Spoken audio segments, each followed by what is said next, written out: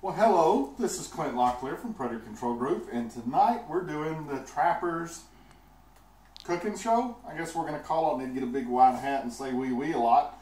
But I had a question on YouTube where we were talking about meat foraging, and someone asked a very simple question, a great question, because we've all ate catfish pretty much the same way, and I told him that we could use a Thai recipe that even I can make. So I'm going to show you that. It's really simple. We're cooking a lot of fish tonight, so we've got 2 cans of coconut milk.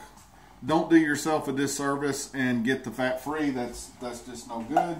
That's what's in the pan. So I just dump the coconut milk in here. It's on medium heat, and then we're going to add other stuff to this. And I don't really go off any type of particular recipe on this.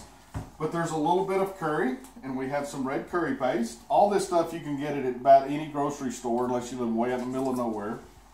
So normally I use 1, but tonight I'm going to use more because we're cooking lots of fish, which you're getting ready to see. So I'm just going to put that in there. This is ginger. If you don't know what ginger is, go ask a hipster. They'll know where to find it in the grocery store. It's just a little root.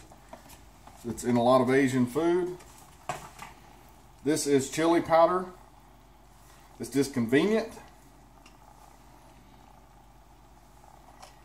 This will catch up with you later as you eat, so be careful if you're not used to eating anything with heat in it. This is lemongrass. This is one of the things that's really hard for me to grow here, so we just get it in a little tube. Tastes like lemon, as you say. We're going to add some black pepper. And all this is a sauce, and you'll see what this does here in a second. So we got some pepper, and now this is awesome stuff that we don't really use enough of. It's sesame seed oil. It's very powerful. So you don't add too much of that. And this is the umami, is that right? Umami, yeah. Umami. This is fish sauce or soy sauce, but this is fish sauce. And you're going to put this in here. This already smells like you're in a Thai restaurant. And then we're just going to stir this up. That's all that goes in here. I'm not really worried about exactly what it does. It's going to start turning this pink color. That's the curry. It's curry paste.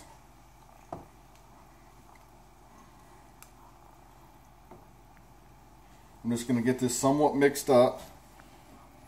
Now the reason I'm doing this, if you don't want to fry food, or you're wanting to have really good food that tastes good and you have all the really good fats, this is a good way to do it. Coconut milk makes you healthy. So that starts turning pink. So we're going to take our fish. Now this is what me and Cindy caught in the Gulf of Mexico. This is mackerel. This is about 2 pounds. This is the reason we're using so much sauce. And all you do is put this in here and let it simmer. And it'll turn white and flaky, and you're done. That's really all it is. Now we're going to be adding shrimp that we didn't meat forage for, except at the grocery store. And it was on sale. If you find sale on that stuff, get a bunch of it like we did and freeze it. So I'm going to put this in here, which now I'm thinking the shrimp may not fit. You can do it afterwards. And I'm just going to push this down in here. All this fish, and catfish would work fine. And it gives you a flavor that's extremely, extremely good. And so that's a way that you can cook fish without frying if you're trying to do more of if you're looking for something besides just fried catfish, which is great. Now I'm putting it over wild rice, and my wife is trying to trick herself, and this is cauliflower rice, which I'm not eating. Not that it's that bad, but I'll stick to the real stuff. And you could use noodles or anything else you wanted to do. But this is, you can see how simple that is. Just go back through, watch the video, get the supplies. You catch some fish, any fish, crappie, catfish, doesn't really matter what it is, bass, anything out of the ocean. And it gives you tremendous flavor that your wife will be happy about. Namaste. Namaste.